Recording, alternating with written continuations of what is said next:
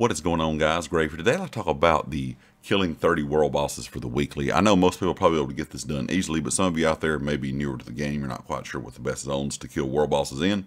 And I know some people may not be able to solo world bosses, and I understand that's a thing that you can do maybe later on when you get a little bit stronger, you get a little bit more gear, that kind of thing. Some people may just not be able to do it, and that's perfectly fine.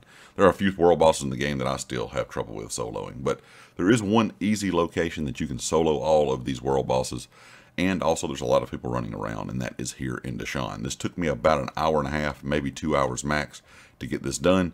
Of course, the great thing about this is the earlier you do it in the week, the more people are going to be out doing it. Yesterday, there was pretty much 4, 5, 6 people at every single world boss. Some people were just sitting and waiting on them. Some people were farming them. But what I did was, of course, start kind of at the top of the map here at Deshaun and just kind of work my way around. As you can see, the world bosses are all really close to way shrines, which is another great thing.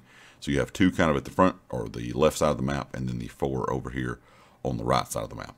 Now, if you just wanted to farm a group of them and not really do all 6, you could farm these 4 right here. There's also a dolmen here, so you have a lot of things you can do. If you're waiting on world bosses to come up, you can go farm a dolmen, maybe get you a piece of companion gear while you're waiting. But these 4 right here, you can pretty much get on your mount or either on foot if you have a speedy character and pretty much run between them. But this is a great place to do it. Like I said, it took me about an hour and a half to 2 hours max to get all 30 world bosses done. You can do this pretty much in any zone that you want. There's a lot of zones in the game, of course. All of them have world bosses. But this one's just easier in my opinion. It's one of the earlier base zones, of course, the original base zones in the game.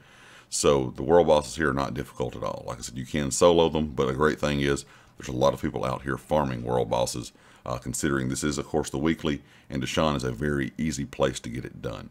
Anyway, I hope this helps you out. If you are newer to the game, you're kind of curious about the best zone to farm 30 world bosses. Of course, if you like the video, hit the like. If you have not subscribed yet, please do so. Be sure you check out everything down in the description, the community Discord, my Twitter, and of course the affiliate here on the channel, Empire Jerky. And I'll catch you all next time. Peace.